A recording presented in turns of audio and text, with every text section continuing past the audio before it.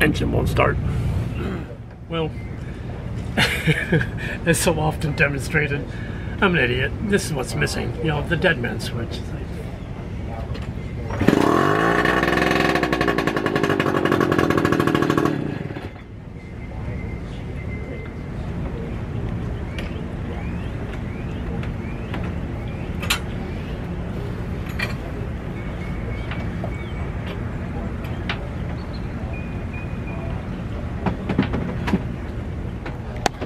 So this is the dinghy in its ready to lower status, and if you look closely down there at the back, at the bottom, under the seat, there's a little hole in the back, and that's the drain hole, and it's open. The plug's not in. When the boat is on deck for a long passage, I sometimes might leave the plug in if I want to collect rainwater. You know, that's kind of one of those. It's an excellent rainwater collection device, but I don't want it to collect water back here, so I leave the plug out. But what that means is when I first put the boat in the water, it begins to flood. So I have to be quick about getting down there, jump in the boat, reach over the back without falling in, and put the plug in. So that's my first operation, and it's very difficult to show you that. I'm afraid to use a GoPro's head cam because it slips off sometimes. Okay, so now I'm kind of sort of ready to go. There's still a little tension on the bow line hanging from the davit, so I'll release that, which I can do from the dinghy. The plug is in, and I bailed out all the water that came in while the plug was out, and I've got the outboard on with my new extender handle, which is undergoing prototype testing today.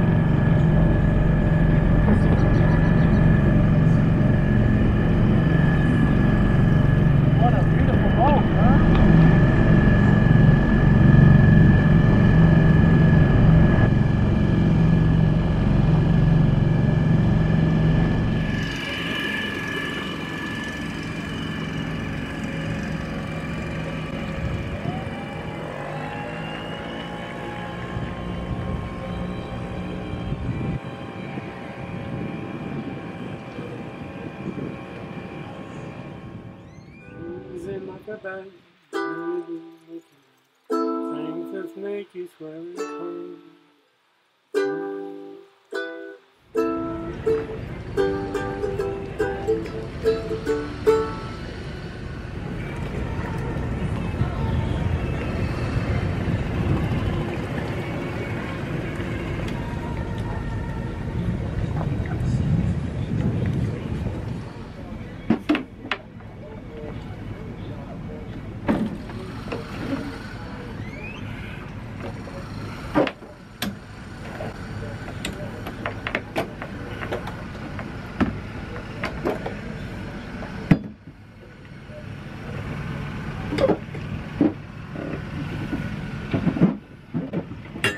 The good thing about a very small outboard is that you can just one-hand it.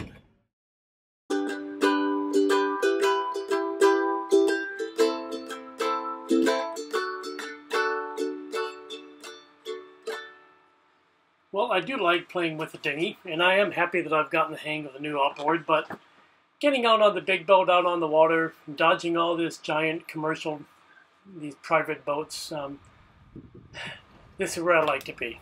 And I'll just shut up and let you experience sailing in Bahia de Mujeres.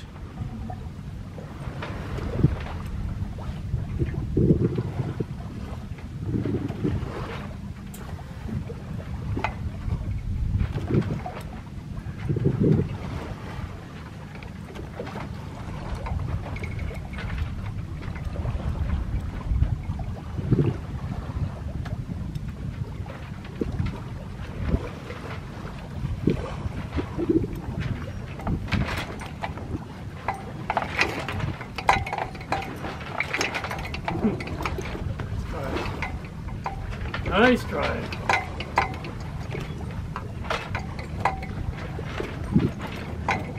I'll take the reports, Mr. Bendigo.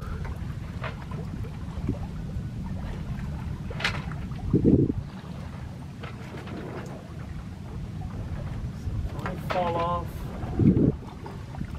That was 050. Now we're going to steer 030 for a minute. Just pick up speed here. I'll get to 3.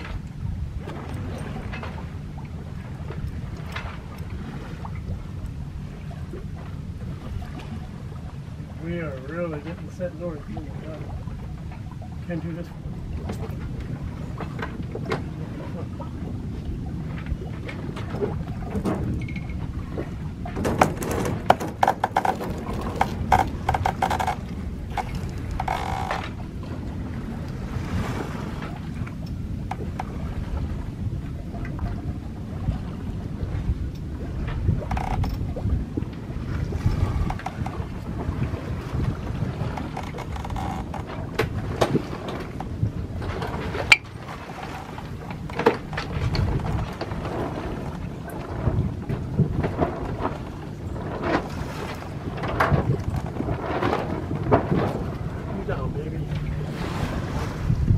We're not done adjusting.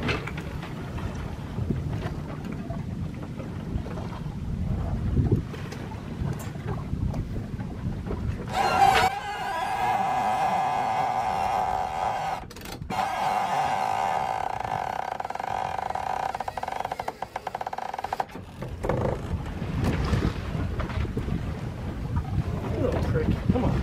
Come on.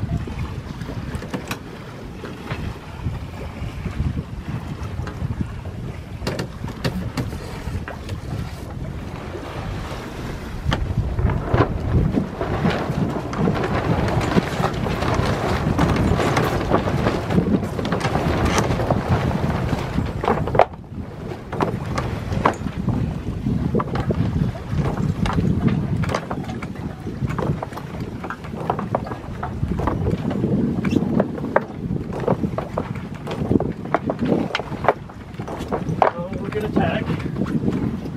Ready to attack. Ready to attack.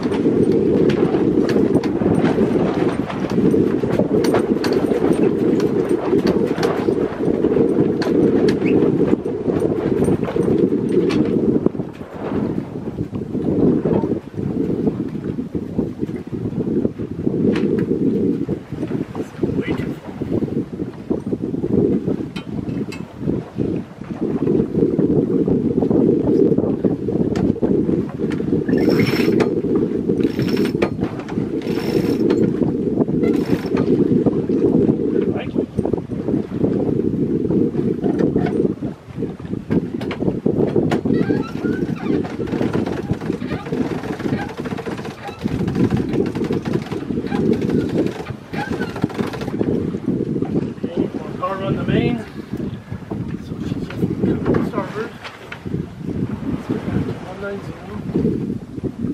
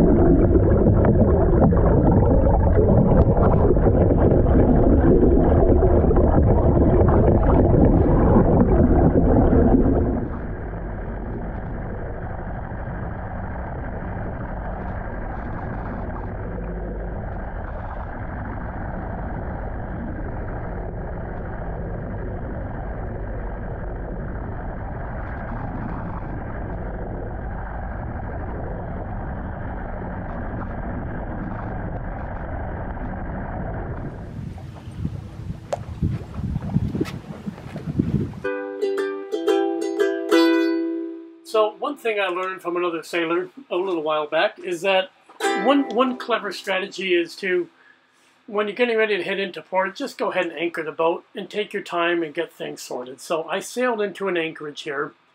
I have the sails down at this point, sails furled up, so I'm officially drifting at this point. Then I work to get the anchor down, and then I just take my time. I might even take a nap, might even get a bite to eat, depending on whether I'm ready to go into port.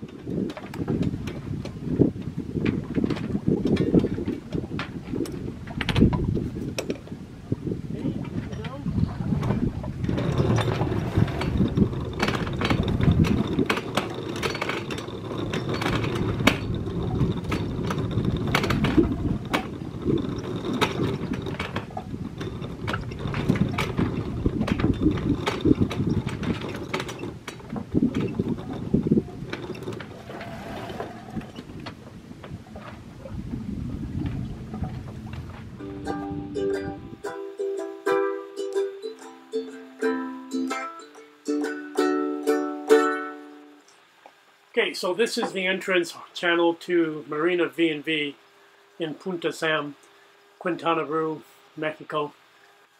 I mean, it's a fine little marina, really, as marinas go. It's not perfect, but it's a nice little place, very secure, very well built, and I've got no issues with it at all. So I had transom cam going still, so I will pop in some pictures here of what it looks like as the water gets more and more, let's say, cloudy, less and less swimming water.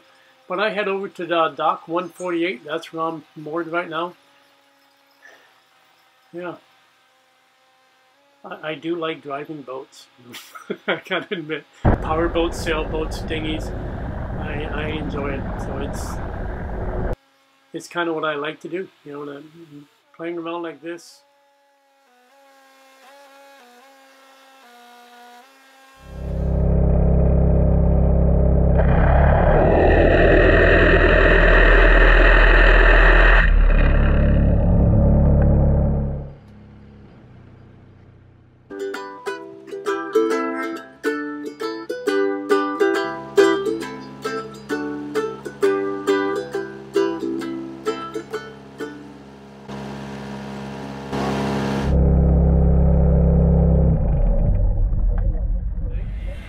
So that was yesterday, and it was a lovely 4 hours on the water, and I'm very thankful to get the shots underwater. That was a bit of an experiment as well, trying to figure a better way to mount the GoPro, because the force on the bottom of the pole is really quite strong, and I have no idea where I'm aiming it once it's down there, so it's a miracle if I got a picture of anything. So quick update. Earlier in the day, before I went to sea, I adjusted the shaft packing, or the stuffing box gland, or the seal, whatever you want to call it. I think technically the right word is a stuffing box. And it was leaking pretty good when I got back from snagging the rope. It was leaking about 20 drops a second when I first got in the other day. And it slowed down by itself to about, oh gee whiz, I think down to less than 10 drops a minute. But then when I test ran the engine, it got right back to a drop per second. So it was like, oh my god. So I finally broke down and adjusted the gland.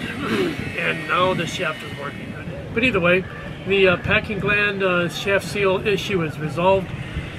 And the only thing I have to report as a failure was the furling line, one of the guide lugs, one of the guide tubes, whatever you want to call it, broke off. I'm not too worried about it. I'll figure out a way to put that back on. But other than that, we're doing good. I hope you enjoy this type of video. Not a lot of me talking this time, mostly just silence and sailing. And I tell you, I feel like I lose 10 pounds when I get out there. So I'm happy watching this boat coming in. It scares me. Power boat is always scary. Oh, he hit the dock pretty hard. Ouch. Hey, so it's all good, guys. I'm very thankful, as I always say, every day I'm thankful that I have good health, and so every day I'm thankful for you know, good health and freedom, and the ability to live like this, even if it's not an awesome day or perfect day. I didn't go very far. I probably only logged 3 miles total yesterday. But it was pretty good. I got to put anchor down, anchor up a few times, sails up, sails down a few times, and kind of shaking things out. And that's what we do it for, to kind of get myself better at what I do. But with that, I'll close. Have a great one, everybody. Take care. Let's watch this guy.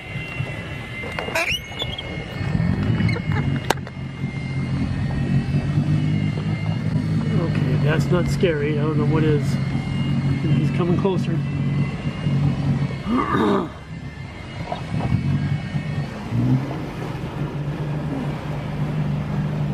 Whenever you find yourself using a lot of power near a dock, you're already doing it wrong. He already hit that concrete pretty hard once.